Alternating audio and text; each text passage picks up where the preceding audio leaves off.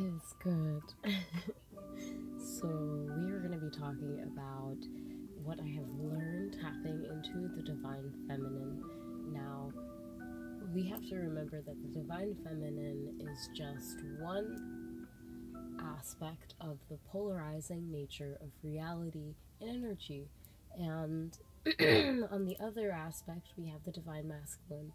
And so these divine points for us can be shown in all things. And yes, we have X and Y, or male and female beings that manifest this understanding of energy.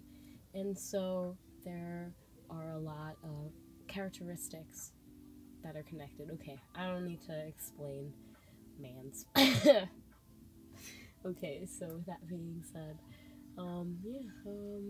okay, so the three top things I have learned from the divine feminine. Well, story time, I realized that I feel like I probably have a lot more masculine energy in my outward or internal to outward expression, and at times I felt like I was actually kind of gotta do and go and run away from my emotions in a certain sense of way, and that included the feminine aspect. And again, it makes sense with the polarization of this energy, but okay, I feel like it's something that scared me personally for a long time, because it is the darker aspect where the masculine is usually seen as the sun, something positive and something that is more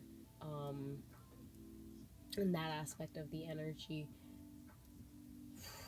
you could say more pure in a way. But the divine feminine has this other beauty, which is also a darker, more the moon energy, our emotions, and there's a lot within that. So I've learned a lot tapping more into this feminine energy, or actively and mentally allowing myself to be aware of how I am tapping into this energy.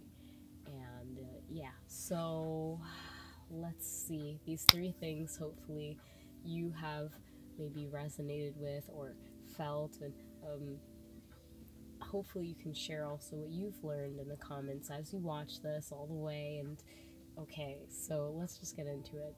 Food for thought. Right now, I think that the first thing that has helped me, and I have realized, I guess, a result of tapping more into this divine feminine energy, is that there are imbalances within feminine energy that you have to be aware of.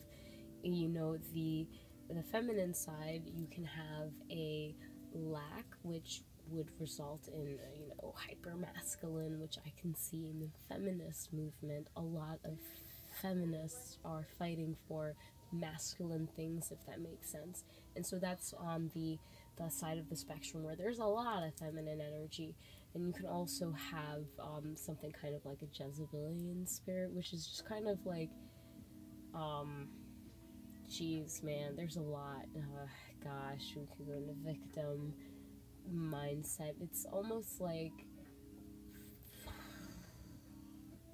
when there's a lot of divine feminine energy, and I'll be real, there's an imbalance in how the feminine energy and the masculine energy we are kind of perceiving in many ways. But I know I'm trying to get into like what I've learned, but okay.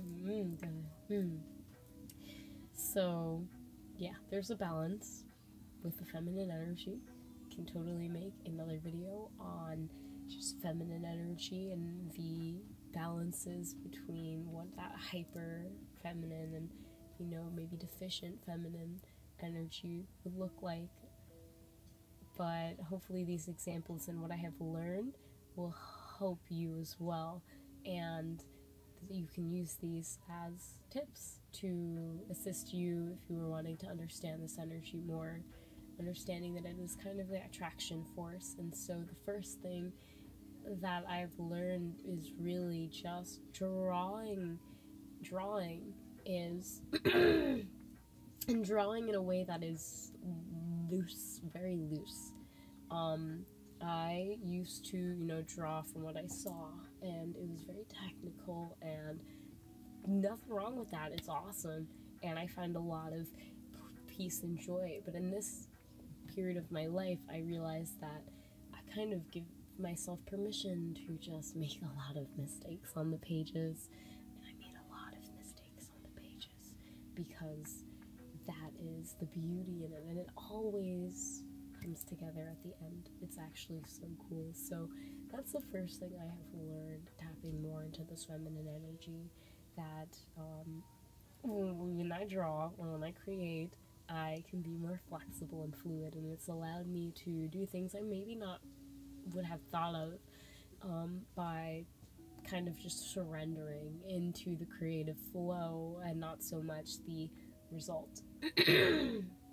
So that's been really cool. And yeah. Now the next thing I have learned with this feminine energy and tapping more into it and understanding my own expression and balance with it is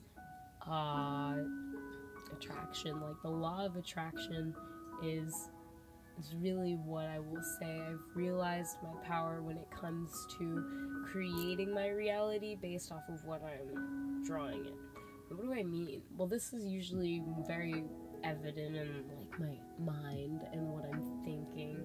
And so when I think of things, let's say, that are in a narrative that maybe I don't really want, the toxic part would be maybe blaming somebody else for what I'm actually paying attention to in my own reality. But they're really just bringing that up, right? They're just bringing awareness to it. So with the law of attraction, it's allowed me to kind of draw my spirits, my energy, to what I'm wanting to create more of. And a lot of the times that's kind of also surrendering to what I see that I don't really want to attract, right? I just kind of don't give it any energy, and it just phases through. So that's another thing I've learned, tapping into the feminine and okay. And now the last thing I've learned is actually about nurturing the earth. And I have realized the importance that death plays, and not in, I don't know, some way that somebody's gonna take this, but I mean, like,